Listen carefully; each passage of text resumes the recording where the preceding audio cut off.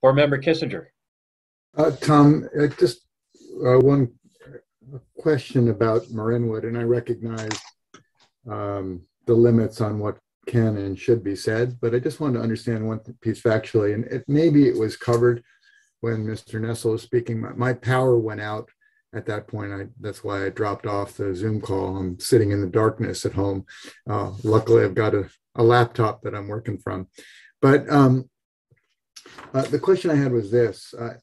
In terms of the factual discussion, you recount how the remedy to deal with soil contamination has changed.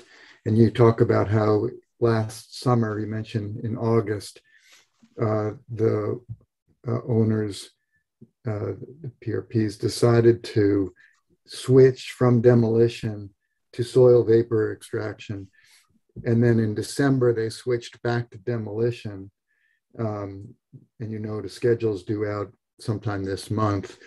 I'm curious to know when the original remedy of demolition was first determined. When did they decide to do that?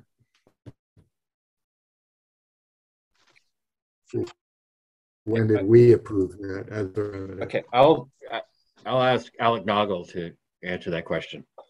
Thanks, Tom. Yeah, thank you, Tom. Yeah, I'm Alec Noggle, chief of our Toxics Cleanup Division.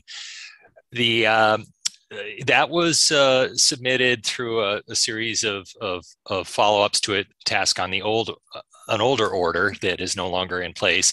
It was approved in 2019, and the soil excavation and building demolition plan, as it was then approved, was we had expected a completion report for that.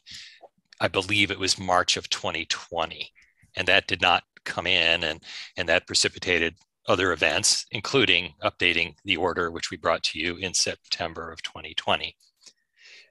So that's essentially the plan that they are reverting to now. We believe we don't have the details or the schedule, as you've noted. Is there any scenario under which they would switch back to soil vapor extraction? At this point, I think they would. Well, they would face very stiff resistance from the community and probably from us to be flip-flopping in this manner. We don't know the details of why they reverted back to soil excavation. I can presume it has to do with property use and values and things of that nature. Because the timing of soil excavation is faster and quicker than, say, soil vapor extraction. Yeah. Okay. Thanks, Alan. Okay.